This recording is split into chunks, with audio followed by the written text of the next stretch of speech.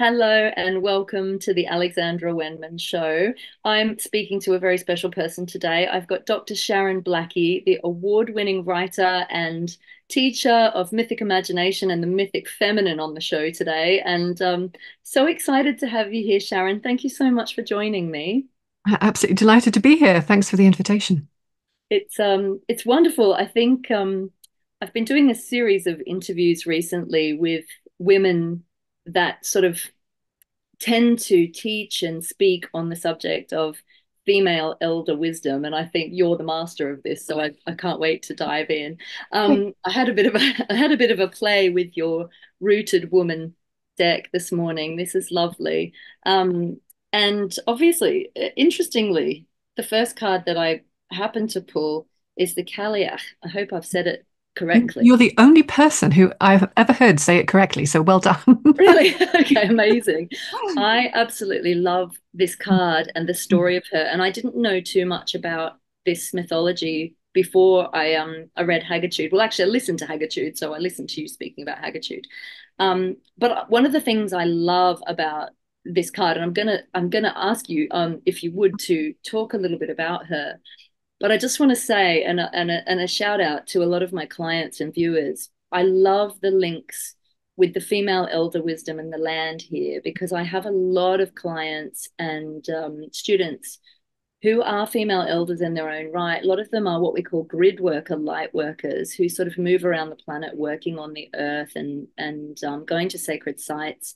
And I have a lot of women that are basically doing a lot of work on their own, on themselves, living alone. And a lot of these women own land in various places around the world and are building these beautiful sacred spaces and communities. So I feel like she really fits with kind of the theme of my work quite a lot.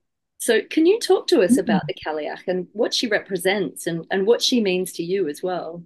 Yeah, so she is, excuse me, she is in our in the Gaelic and Gaelic cultures of Scotland, Ireland, and to a lesser extent the Isle of Man. She is the old woman who creates and shapes the land. So we don't have a creation myth, unfortunately. Well, at least one hasn't come down to us from our tradition, but we do have this wonderful woman who creates and shapes the land. And there are stories about her in both of those countries, Scotland and Ireland, kind of being there before the flood. So she says, when I was a young lass, the ocean was a forest full of trees. So, just along the geological ages of the earth, she has been there. Stories about her carrying an apron full of rocks and stones across, while she walks across the land and she trips up and the stones fall out and they form the hills and the mountains. As well as creating and shaping the land, she's also, particularly in the Scottish stories, a guardian and protector of the natural world. So she is the one who will stop, say, a huntsman from taking a pregnant deer in season and says, Donald, don't take any of my hinds. If you wait until the time is right, I'll let you have a stag. So she has this kind of sense of taking only what you need and only what it's appropriate to take.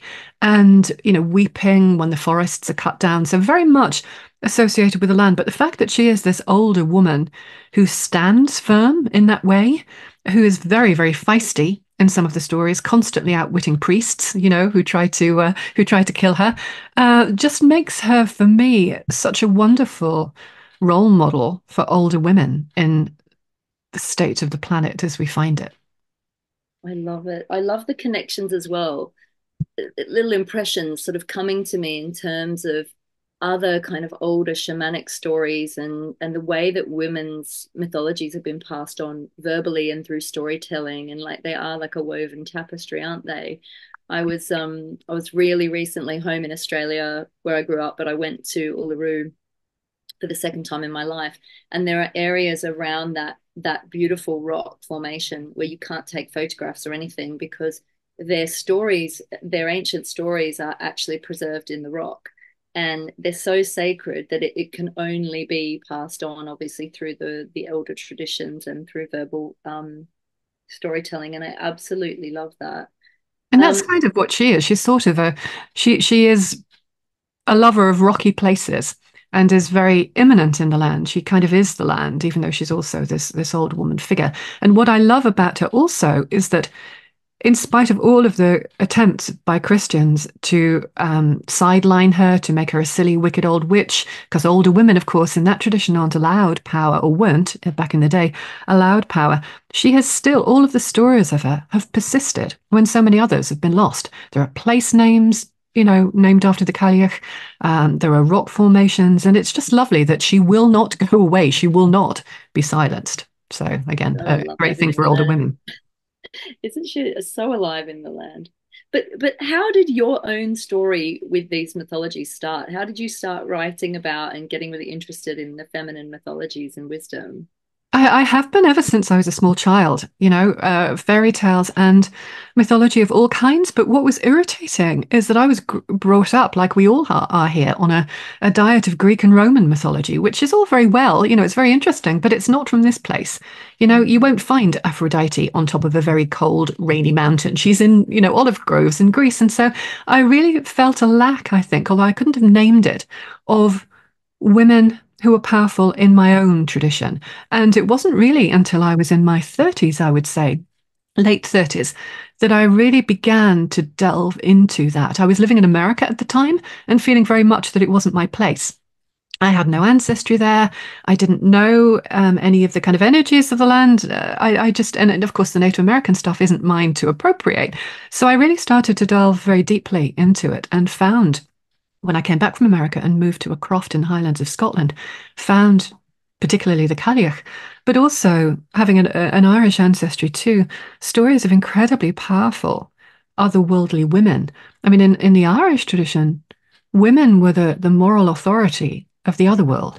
They were the ones who came out of the other world to say whatever needed to be said or to change whatever needed to be changed.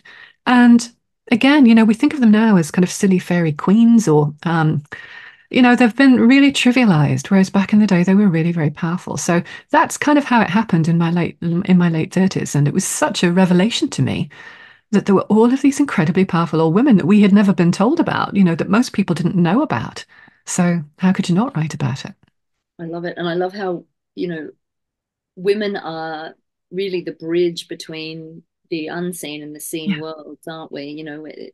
The mystical traditions all talk about that. So I would love to ask you, in terms of, obviously you write a lot about the stories, but have you had any of your own mystical experiences over the years working with these energies and these stories? I think I think if you in the land, yes, I would say so. There was a place when we lived on the Isle of Lewis in the Outer Hebrides. There was a place that nobody used to go to down by the sea. It was very hidden. It was kind of like a carpet of rock with a cliff face behind it, and then there was the headland, and just it was hard. You had to happen across it.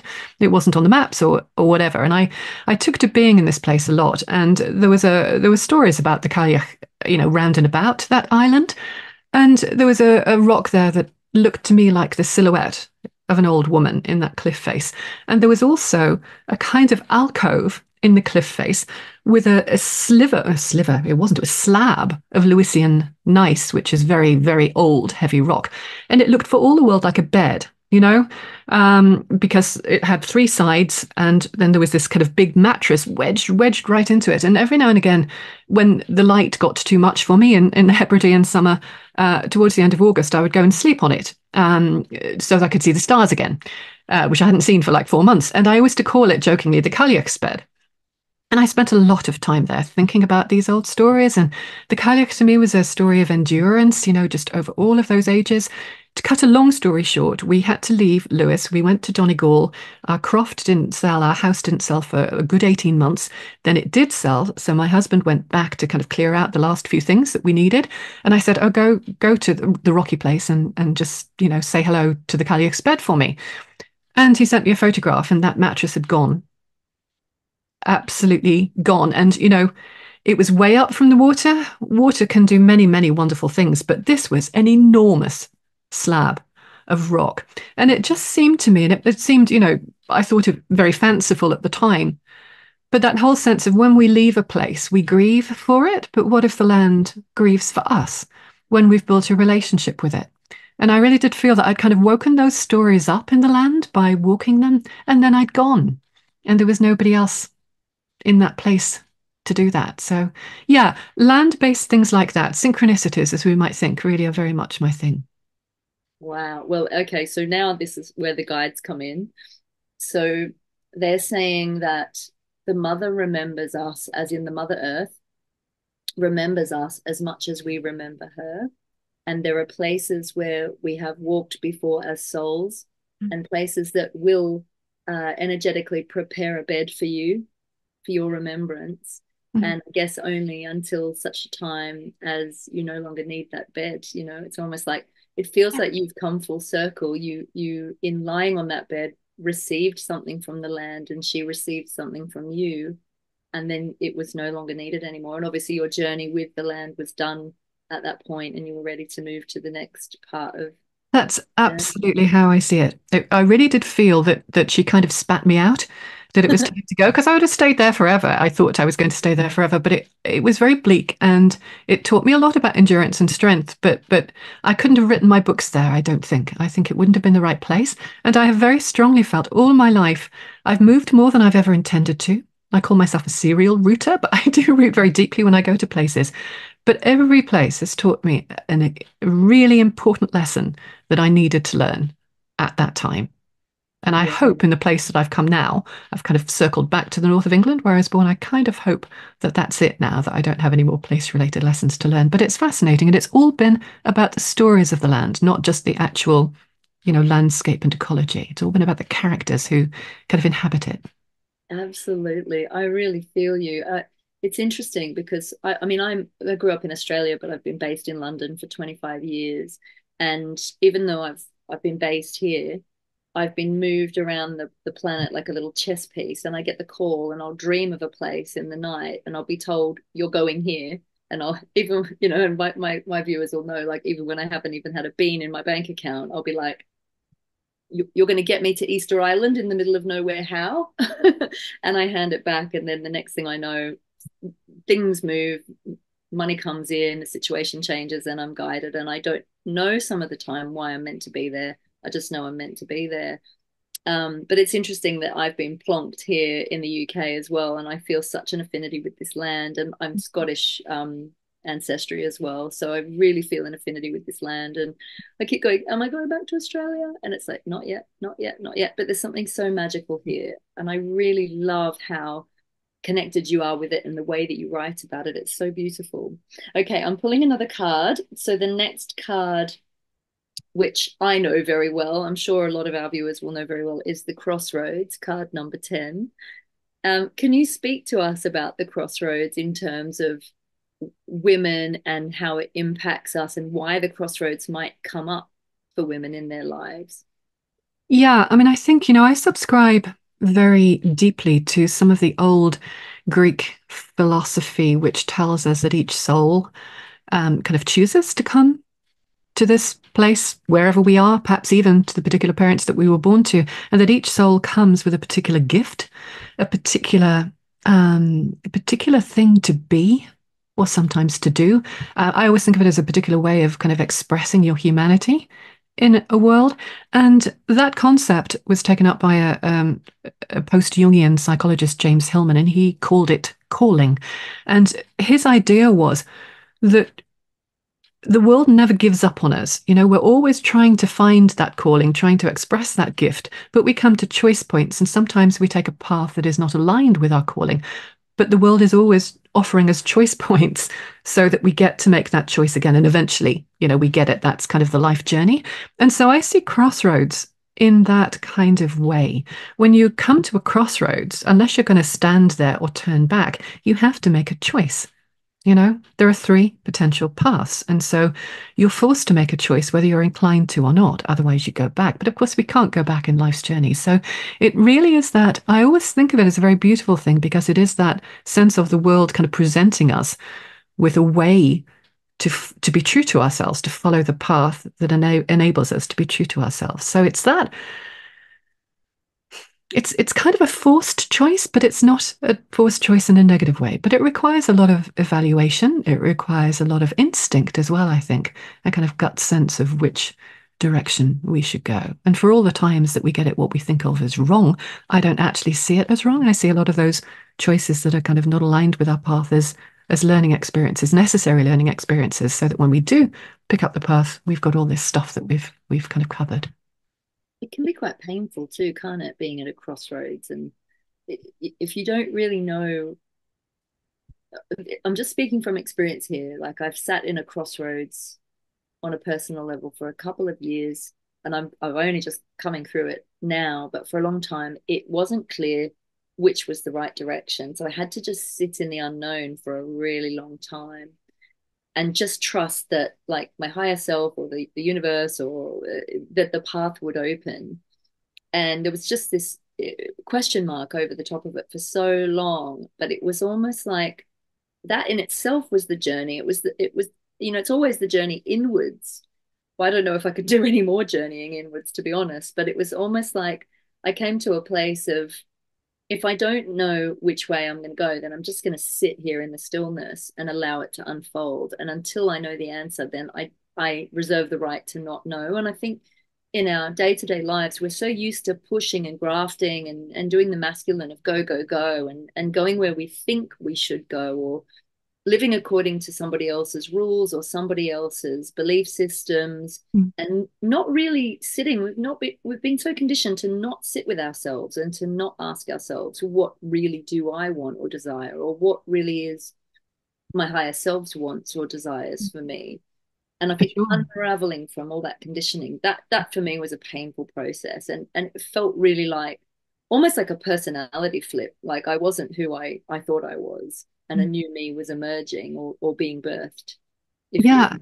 for sure. And I think that's exactly particularly what happens to women in menopause. And yes, for a culture that tells us we must keep going. You've come to a crossroads, you've got to go. You've got to go somewhere. Must make a choice now. And you're quite right that often the best way to approach that is just to sit until something gives or something becomes more obvious. And we do that in menopause, I think.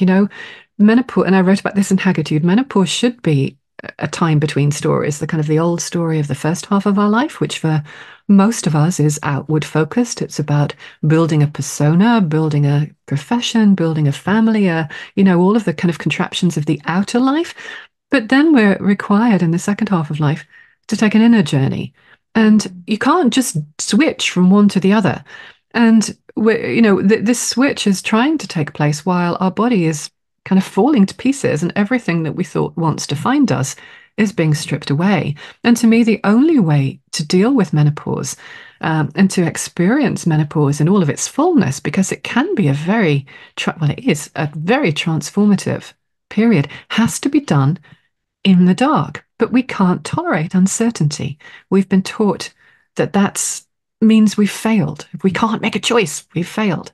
And that whole sense of just sitting with the uncertainty and letting something be born out of a kind of more natural process, I think is very beautiful. And we don't do it enough.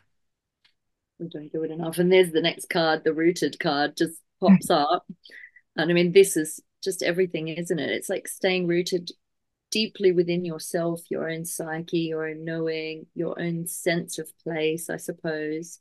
Place But you particularly, it is very much about a sense of rootedness in the wider world around us, not just ourselves. That's the journey in those cards, really. I love that.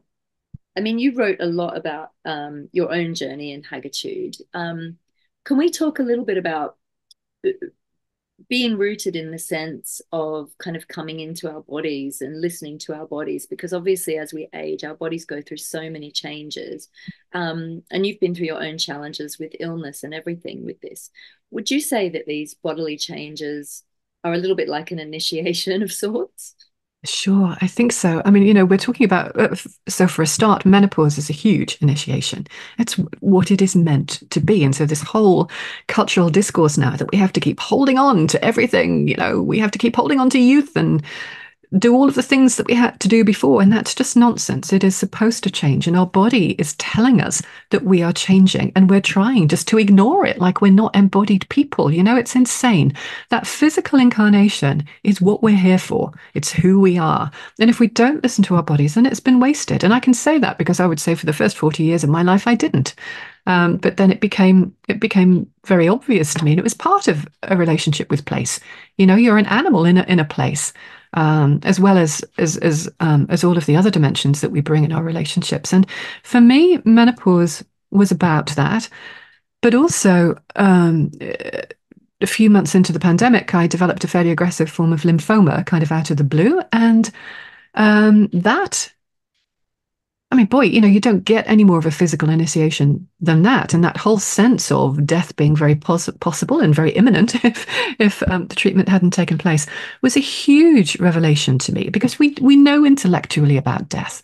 You know, we know that we're going to die, but until you actually face it, and not by accident, but by, you know, if it doesn't go well in 4 months, you might be dead. That's a really kind of it's not just about planning and, you know, what you do, what you take care of. It's just that whole sudden appreciation of your body and of you as an embodied creature that might not be there for very much longer. And I think, again, we don't talk about death and illness in these forms. But from my perspective, they're also big teachers. You know, that whole sense of illness. And I know you have to be careful with this because if you try to take meaning in illness and you try to look at what might have caused it and what have you, there is that sense of, you know, you're blaming yourself for your illness. And it isn't about that at all. But I think there is not only a reckoning, but also an opportunity. Mm. It's the biggest shake-up that you ever get.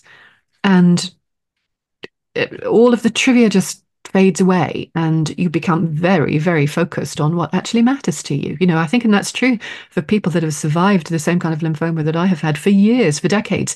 It doesn't matter how long it is. You know that any day now, you know, this could be taken away from you and in a very real and visceral kind of way. So that embodied sense, and it also gives you a great appreciation of your body, as I think does growing older.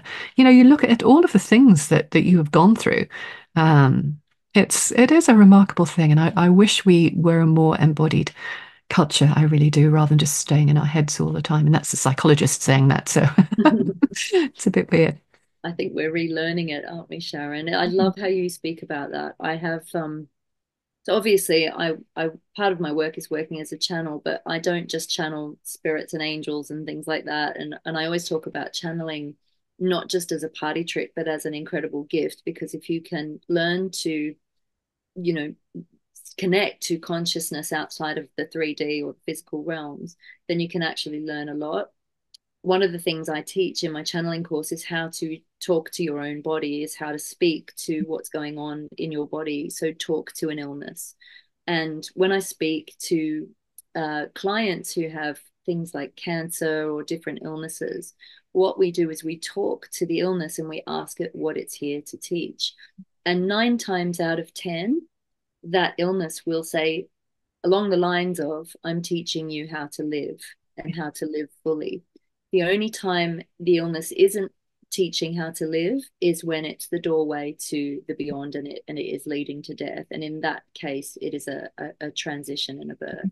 So I completely agree with you. I think we can learn so much from it. It is, I think, a kind of an initiation. And I know that in times of old, one of the initiations they used to go through deliberately was to stare death in the face. In ancient Egypt, you know, they'd face their fears, they'd seal themselves in the sarcophagus, and they would go on the journey through the underworld. I think death as a consciousness in its own right is like an old friend, you know, Oh, that very that much. is a you know a beautiful spirit that actually comes to guide us through the birth to the other side. So I love that. Is there anything that you would like to say to anybody out there who's facing illness and going through this process as well at the moment, in terms of kind of your wisdom that might help them? I think everybody has to deal with this in their own way, according to their own lives. But the one thing that I learnt, which can't go away, is kind of related to what you're just saying. You have to befriend death. Mm. And, you know, we are taught, and perhaps rightly so, because we love life, that death is a bad thing and to be avoided as long as possible. But we don't get the choice most of the time. Sometimes we do, but most of the time we don't get the choice. And so I think that I did have a very strong sense of a kind of archetypal death, if you like, walking with me, kind of having come into my life unwanted, but nevertheless there. And so you have to learn to befriend that. I had a very strong sense of, some kind of death-like energy walking with me. And I think it will always be there. And that's a good thing because then you develop a relationship with death so that when the time comes, it's not something to be dreaded. And it does, you're quite right, teach you to see death as a very beautiful energy and a very necessary energy in order for new things to arise and in order for you to move on to whatever is waiting for us, whatever that might be. So that was a real big learning for me. And, in my work, I do often ask people how they picture death almost. And a lot of people don't have a particular picture, image, like visual image of death. For some people, it's good if they do, if they're very visual. But I think you can create a real sense of that beauty of it, and a piece of it, and the adventure of it actually as well. That it seems to me to be a very alive energy. Um, But we all go through it at some point, don't we? I oh, mean, it's the one thing we cannot avoid, right, on this earth plane. We can't avoid birth and we can't avoid death. The for two sure. doorways that And, we and all another thing, like menopause back in the day, another thing that the culture deals with very, very badly because we don't have these conversations about what death is, and how one day we might be glad to go with it. Are there any really prominent kind of mythological stories around this, especially in terms of our Celtic heritage, that speak to death? I mean, I know that the ancients, they obviously had ancient cans and things like that, and they had a lot of ceremony around it. Is there anything that you feel kind of speaks to this in terms No, of no, story? to be honest, not in this tradition. That there is not the best stories about death, not surprisingly, perhaps come from Siberia. And for my next book, which is called Wise Women, it's out in October, and that will be kind of a collection of stories of older women, all of the ones that I couldn't squeeze into Hagitude.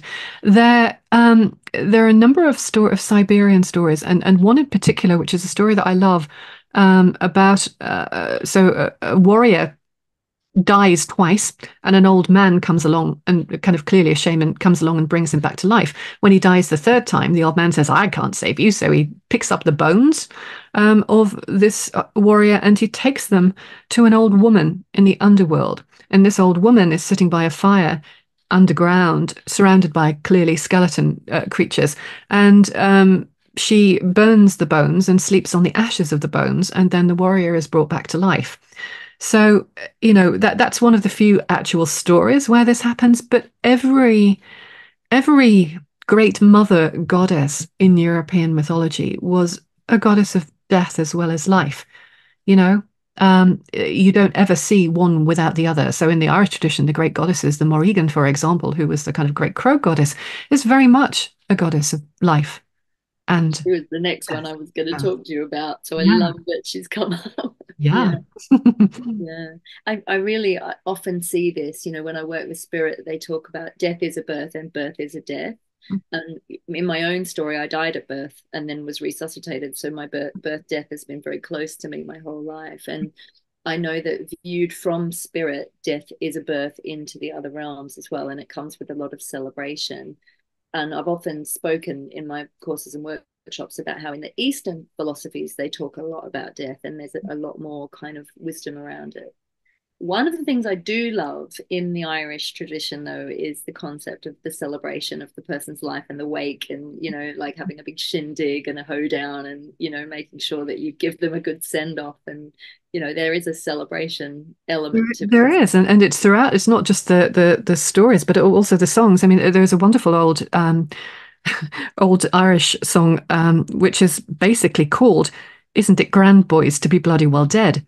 And it's in the church, and look at the mourners, bloody great hypocrites. And I played that at my mother's funeral actually, Wow. because well, I couldn't be there because it was the pandemic and I didn't have an immune system, but that was the music for her funeral because that was the music that she loved, and it just made everybody laugh.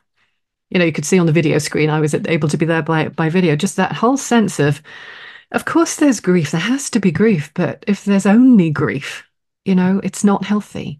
And so, yeah, the Irish have a great bunch of traditions around that, just to break through that desperately dark emotion.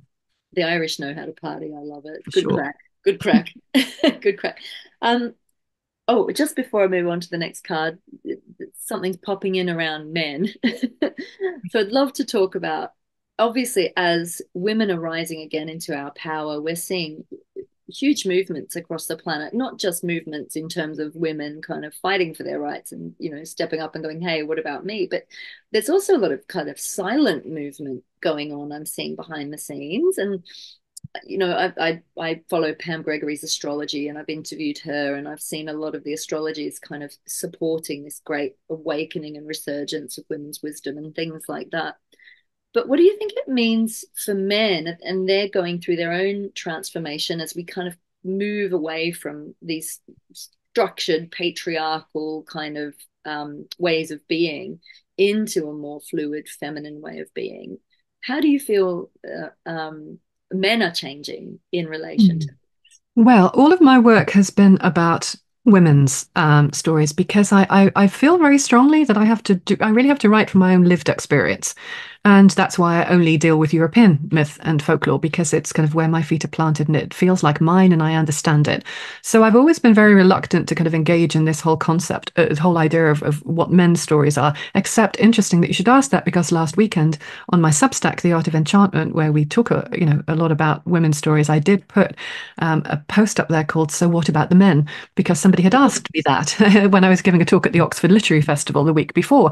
And it's interesting what comes out of that. I do have male readers, oddly, perhaps, but there was a great sense that kind of women have left men behind in a sense. And I'm talking about men here who recognize the problem, who are not part of the patriarchy, but men who see it, but and kind of almost feel envious of what women are doing, not women's position in the world, because we still have a lot of work to do there, but just that whole sense of redefinition and redefining. And one of the things that I have written about, and I think this is important both for men and for women, is really an antidote to the hero's journey. So Joseph Campbell, American mythologist's idea, that every story in all mythical traditions in the world is basically a hero story. It's very linear. It's all about overcoming and winning and slaying dragons and, very, very active and outward oriented. Not always. Campbell did put a bit of inner work in there. And really, I've talked about the post-heroic journey, because I think most men don't see themselves as heroes. Most of the men that I talk to, they don't want to be the great and the good. They don't want to be the one who solves all the world's problems. They want to be the smith or the magician or the warrior. They want to be something different. And that does resonate, I think, with a lot of men. That whole idea of, okay, what else is there to be? We don't need to be heroes. We need to move out of a heroic age. And I think there are lots of men thinking about that now and, wondering about their own archetypes and their own stories. And what's very interesting, just as an aside, is if you look at the world of kind of fairy tale scholarship, looking at fairy tales to kind of for their wisdom, there's a feminist approach to that has been going on for decades. Volumes of academic papers and non-academic papers and books, women everywhere looking for themselves in fairy tales. There's virtually none by men. And I think part of that is because, we have had this whole idea that, well, men are the default, we don't need to write about ourselves because we just are. But that's beginning to change now. And men are looking for themselves in stories and ways that isn't just heroic. So I think it's a really interesting time of many, many different shifts. I love that. Is it that really lovely book by Robert Bly, Iron John, I think it's called. Yeah, Iron John's a Yeah. good one. That set off the myth of poetic men's movement and really made again, changed a lot of people's ways of thinking about what it is to be a man today. Yeah, and that thought of, that whole thing of cutting the apron strings when you're a young man and being taken off and learning the men's work. I think there's such a resurgence of that now. It's wonderful.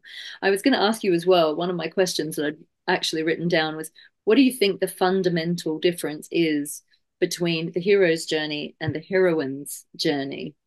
Because I think there's obviously Yeah, quite a indeed. And the rooted woman oracle is very much a kind of heroine's journey approach. I think, Campbell lived a long time. Joseph Campbell, who founded or delineated the hero's journey, lived a long time. And over his life, it has to be said, as he got older, he changed his mind about some things because that's how you grow. And so his original kind of, very linear, very active, saving the world energy of the hero's journey, I think he eventually began to accept that perhaps the heroine's journey, if there was one, it wasn't for him to write, might be a little bit different. And I think to me, it is very much more a much more inward focused journey. It's a cyclical journey. I don't see it as very linear with a beginning and a middle and the end. And I think it is very much about the kinds of what we think of as feminine qualities, whether they appear in men or in women, creativity, intuition, empathy. I think it is more about community, whereas the hero's journey, most heroes are very solitary. They do it by themselves. In stories where there are women, they always do it in community, whether that community is human or, a bunch of mice who will help you sort the seeds if you give them some of your porridge. So it's just, I think it just has a different, it embraces those feminine qualities that we haven't quite as a culture learned to appreciate different ways of knowing. There's the rational and the intellectual way of knowing, and that's really important unless it's the only way that we value. And I think there are many ways of knowing, as you know, and we have to be able to know the right circumstances in which to adopt a particular way of knowing. And so to me, the heroine's journey is about bringing back those qualities that we just don't value anymore. We're sort of reweaving our own tapestry, aren't we? And it's Hopefully. like a bit like feeling your way in the dark. I realized that the unknown is such a huge component of this, and I've personally had to get very, very comfortable in the unknown. And I think a lot of us are paving the way as pioneers in terms of this. I think we're going into really unknown territory as a humanity at the moment. I mean, with the end of those Mayan calendars and everything, and we're in this whole new world energy. Um, it's getting really comfortable, and this is why I love the Black Madonna and the Dark Mother kind of archetypes, because they're sitting in the dark and reclaiming that womb space and realizing that the dark doesn't need to be terrifying. It can actually be a bit of a cauldron, a blank canvas of recreation again and again. Sure. And we have to reclaim the dark because I do think, and again, perhaps I think in the West, a lot of it is probably the influence of Christianity that only the light is valuable and that anything dark is evil and must be put behind us. And the old stories tell us that's not true. The old stories tell us that you don't have light if you don't have dark. I mean, what is light? It's only in relation to the dark and vice versa. And those qualities of the dark, which can be very uncomfortable to deal with if we look at them in terms of our own life, but the dark feminine is very, very potent power. It is about creativity. It's about the pain of birth. It's about rage, when rage is actually a good response to something, kind of controlled, focused rage. And yeah, I think we need to spend more time really looking at the dark and how we can integrate it, because otherwise it's something that we push to one side, and those things always come out and bite us if we try to do that. Oh my God, they come out, don't they? They come, it's like they overflow out of our wounds when we least expect them. And, I think that's the beautiful part, I think, of the menopause, especially, we talk about the Furies, and suddenly it's almost like, I know for me personally, I feel like I went from being the maiden to the crone. I haven't done the mother bit in the middle. Mm. And it came as a huge shock. It was like, oh, holy cow, how did I get to this age? How is this happening to me? What's going on with my body? But all of a sudden, it was like the Morrigan came in, and I had a visit from the Morrigan in the Goddess Temple in Glastonbury. And she was basically like, you're stepping through a veil. And all of a sudden, it was like I'd done a lot of work on myself, but it was like I woke up to another level of Mm. where I had been tolerating bad behavior in others. And from a psychological point of view, we look at people pleasing and fawning, and that had been kind of a default setting for a long time. And how embodied that was, and how no matter how much you try and change the program, it's so part of the conditioning. And I think it's been part of the collective feminine conditioning for such a long time Right. that when I woke up from it, it was literally like a veil ripped. I heard it audibly go and get taken off me. And then suddenly I was looking around at my life going, have I married the wrong man? Am I living in the wrong place? Like everything literally overnight changed. And I think almost the shock of that, no stranger to a dark night of the soul, but the shock of that was more like I turned and really faced myself and went, what have you been doing to yourself? It Mm. wasn't about what anyone else was doing. There was like this no need to put blame anywhere else, but it was, whoa, I woke up to me and how I'd been living on a really, really deep embodied core level. And that brought up a lot of anger and rage within me. And it was just embodied. It was so beyond something logical. It was like my body was kind of purging out all this stuff. And a few things had happened in personal life to trigger it. And one was a really painful experience and one was a really beautiful experience, and these equal parts came together. Mm. um, but it's interesting in our perceptions of, I think, feminine rage and the fact that it has been so suppressed. If you're a woman who expresses anger in a healthy way, we've not even been allowed to do that, have we? We talk about how men haven't been allowed to cry, women haven't been allowed to get angry, and there's a whole reframing going on around this. But the next card, obviously, on this topic is so on point. Now, I can't pronounce it this way, but I'm assuming this is to do with the banshee. Is this Yeah, right? yeah. Yeah. So, can you talk to us about this archetype and the keening woman as we? That's kind of really going back to death again. I mean, the only thing that we do have in the Irish tradition, um, and the wider British traditions, as far as I can tell, around death is a lot of harbingers of death. So a lot of old women in the stories who kind of wail when somebody is going to die. If it's kind of a family that they're associated with, we have the banshee. In Ireland, in Gaelic Scotland, we have the ban ní, which is the washerwoman at the ford who washes the blood-stained clothes of warriors who are going to die. And there is this sense that older women are kind of not only announcing death, but kind of midwifing it in a sense. And in the Irish tradition, we pretty much died out, but there's a bit of a resurgence, is this practice which happened at wakes in Irish-speaking areas of keening. And the keening woman, the Bankincha, was it was kind of a spontaneous eruption of song without words, mostly noise. And it wasn't just about expressing grief. It wasn't keening to express grief. It was almost as if that song was kind of carrying the soul to the other world in some of those old traditions, kind of on the wave of song. So we do, when I said earlier, we don't have any stories of death, we don't have any stories, but we have characters that of old women that are somehow associated with it. And that's always a really interesting thing to me, that sense that, again, it's an older woman. Of course, older women were often midwives back in the day, and midwiving death. Why not? Oh my God, so much of what you're saying from the mythologies is triggering things that I've known in my own work, but haven't had a label for it. And I know that the womb is a birth death door, so it's both that way and that way. And I do a lot of soul midwifery work where I help souls pass to the highest place for them. But I something I want to share along the lines of this and this keening, the song being the doorway into the beyond. One from a more academic perspective, because there's a wonderful man called Dr. Raymond Moody who talks about near-death experiences, and he's done a lot of research on the language of nonsense and how people, when they're approaching death, may start to speak gibberish. I call that light language or angelic language. And I actually use that. That has been shown to me through channeling how to open to the quantum realm and move energy.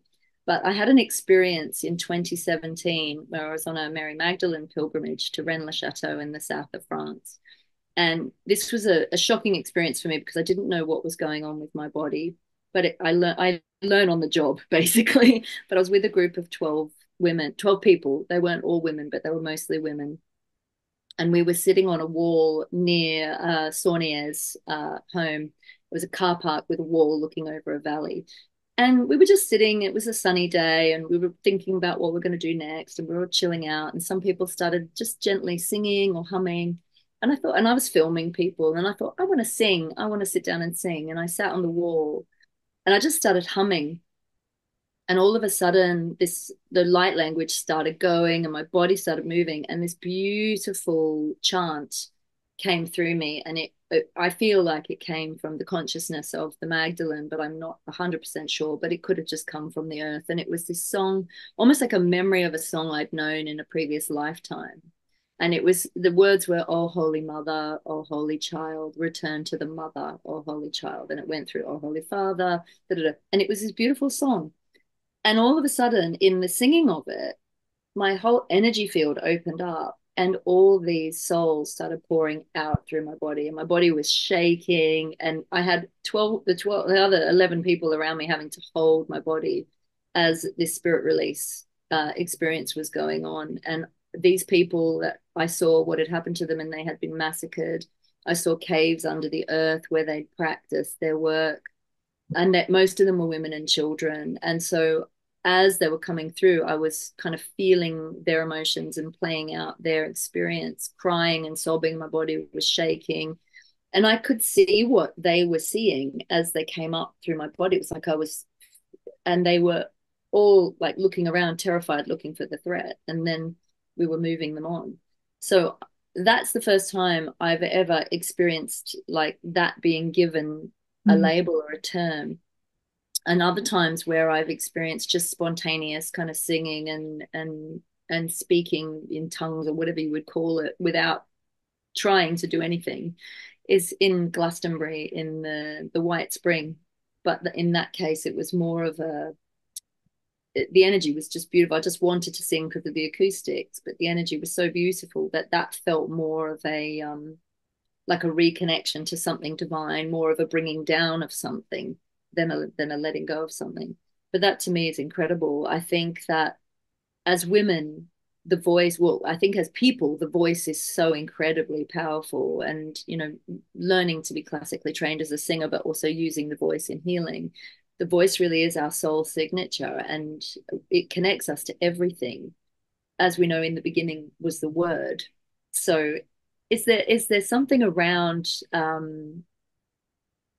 our women's voices here or anything else that you want to speak to around this along those lines? I know that a lot of the work that I do is so out there and quite mystical, and you know, so it's lovely to put it into a container in a way. It really, not as far as I am aware of. I really just know that character and the folklore around her, but I can't think of anything that really kind of necessarily relates to that. What would you say to women who have felt like they haven't found their voice or don't know what their particular truth is? Is there any kind of guidance or advice that you I would don't give? really think of it personally in terms of finding your truth. That's not language that I would use. That's not to say that it's the wrong language, but again, I would put it back into that language of calling and finding your truth. I don't know. I don't know what that means, but I would relate it to that whole sense of finding, I guess, the truth of who you are, perhaps, which comes back to this idea that every soul comes to this world to express a particularly unique way of being human. Every one of us has a particular gift. And Hillman talked about, well, Plato talked about it as a kind of daemon that comes with us, a kind of, people have called it a kind of guardian angel. Hillman, who was not necessarily into angels, called it a kind of image that we come with us, that we bring with us into this world. And I see life and the journey through life very much as a process of aligning with that image.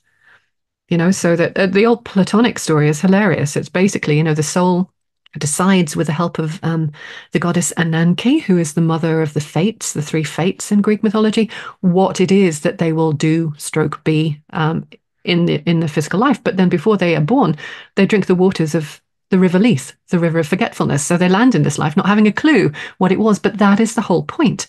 That is the whole point, to see if you can in the physical world realign with that kind of idea of your own particular unique gift, what it is, even if it's just the ability, just is the wrong word, even if it's the ability to create a beautiful garden, to make people around you smile.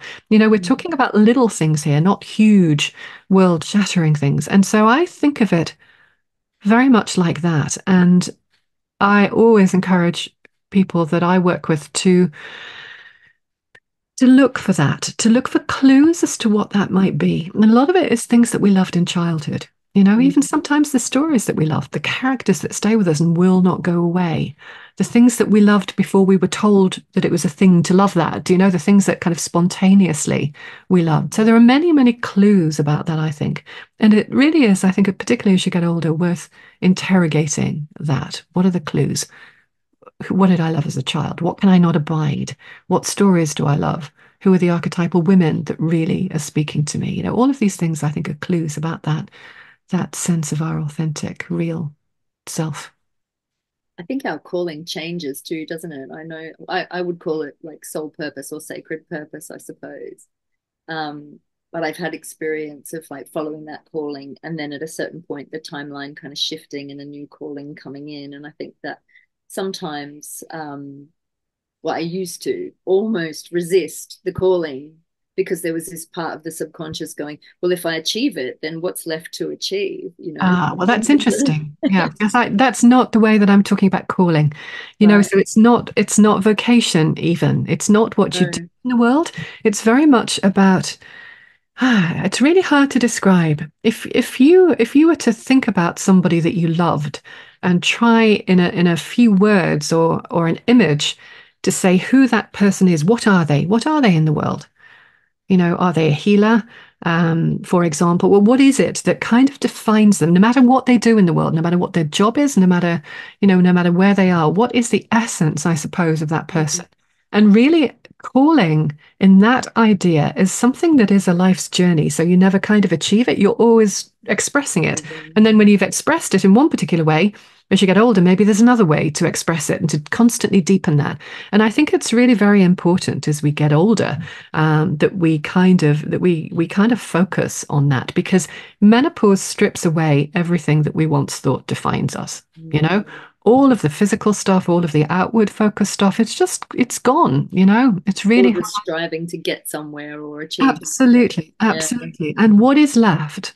I think of menopause as an alchemical process, and I wrote about that in Hagitude. When it's burnt away, what's the essence of what's left Mm. in you? And all of the trappings, all of the beauty, perhaps, or anything that really mattered to you. If that is gone, what's left? What are you? Who are you? And that's kind of what I mean by calling in that old sense. So Who are you as an essence and yeah, living in what's the alignment essence with of you? that? Yeah. Yeah, and I love that. The next card I've pulled is the sacred marriage. So that's really kind of speaks to that in a way. Is there because I see this it not just as about men and women in the outer union, but as the union of our kind of inner masculine and feminine. Is this what you see this as?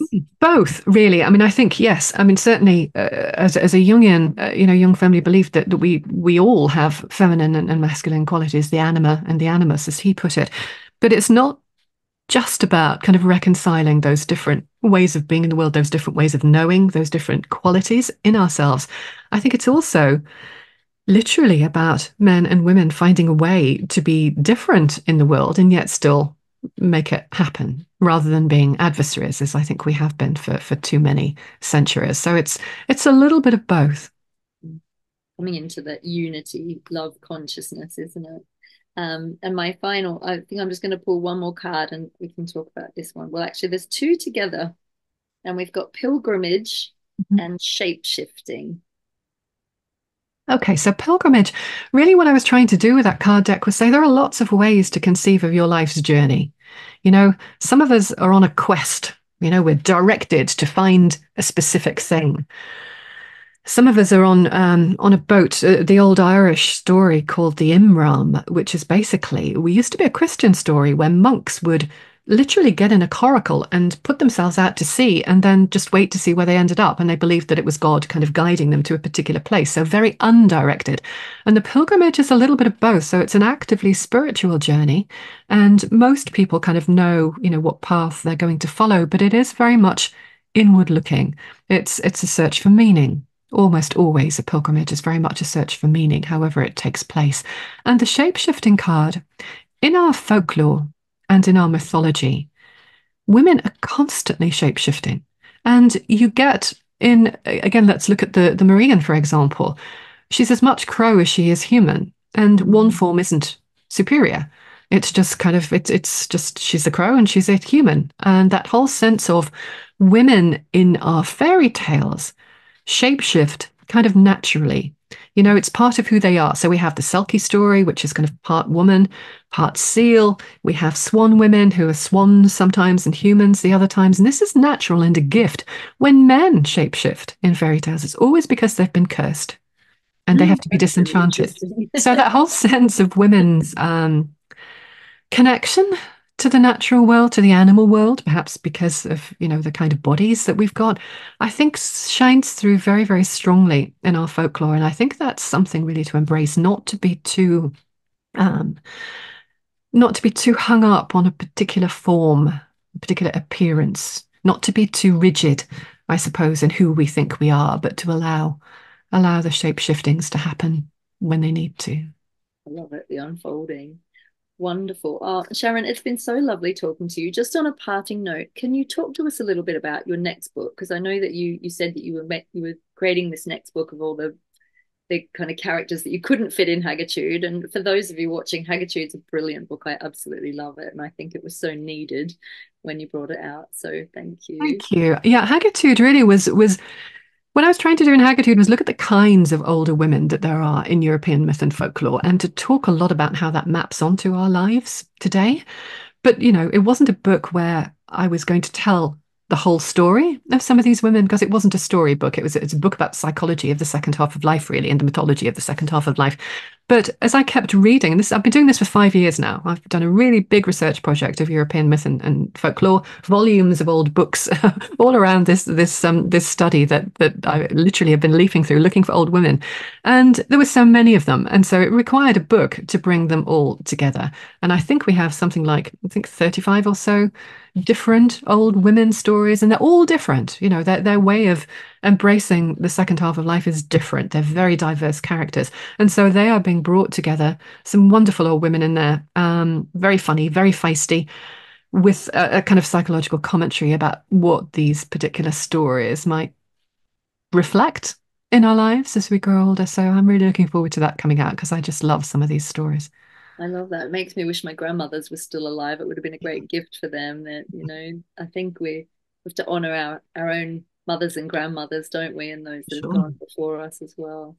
Well, I can't wait to read the next one. Thank you so much, Sharon. That's wonderful. And for those of you watching, I'm going to pop the links to Sharon's website. I think it's sharonblackie.net. Is that right? Yes, it is. Yeah. SharonBlackie.net. So if you want to hear more about Sharon, please follow her on Substack as well. Substack is a wonderful platform. I've just joined myself. Um, it's a wonderful platform. So please follow Sharon. It's the Art of Enchantment. It's the art of enchantment. Yeah. Wonderful. So we'll pop the links to everything below so that you can follow her work if you don't already. And the wealth of wisdom and knowledge coming through this woman is incredible. And I want to honor how much research you do. I think this is incredible. I know that researching books and finding all the information within and without is a big old job. So thank you so much for bringing it together in such beautiful collections. Oh, thank you. It's been a real pleasure talking to you. You too, Sharon. Thank you so much.